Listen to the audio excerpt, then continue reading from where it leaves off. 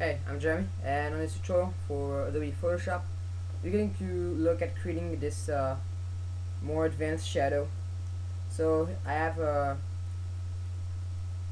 already extracted a wolf character, so I'm just gonna delete this layer. And my wolf character is already extracted, and well, not well extracted, but if you need some help on how to extract stuff, you can check out my extracting tutorial to extract elements of a picture, and then you're good to go. Or if you already know how to do it, good, and just follow the tutorial and you'll be able to create a nice perspective shadow. So take your character, so here my wolf, and I'm just gonna duplicate it. So click and drag it to this new layer icon right here, and creates a duplicates the layer, and I'm just gonna name it shadow.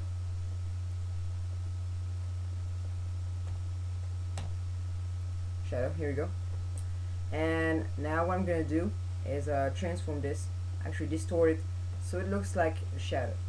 So press Ctrl T to have the free transform, and now you might be used to just resizing or rotating stuff. I'm gonna do that right now.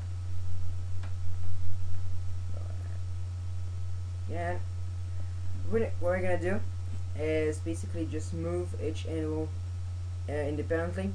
So hold control, the control key, and then just maintain it, hold, and just click and drag it, drag the handle, and try to make it look like a shadow.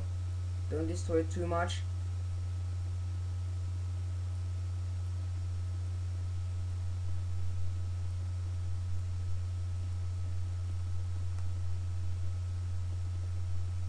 So here I have a shadow, and it's important to look at some perspective. So the side needs to be maybe bigger than this side here, this line, to have more perspective look. And try to match the feet. That's the most smart part, like the source of it, and match them. And if when it looks good, just press enter to confirm, and take your wolf layer and move it on top of the shadow layer, so it's now on top. And we can make some more adjustments now to the source. So control key, maintain it, and try to make some adjustments to the shadow layer. Press enter to confirm. Now with shadow layer selected, go to image, adjustments, hue and saturation, and select the lightness and move it down to the black, like to -100. And now that your shadow layer is completely black, just go into the opacity and bump it down to 55%. And now go and to filter, blur, Gaussian blur, to blur the shadow out, and I set it to 15 pixels, and it looks good. Don't put it like it doesn't look so good when it's sharp, so 15 pixel looks good.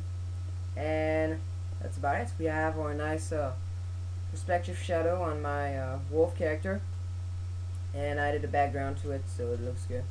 The background is completely independent. On, off, on.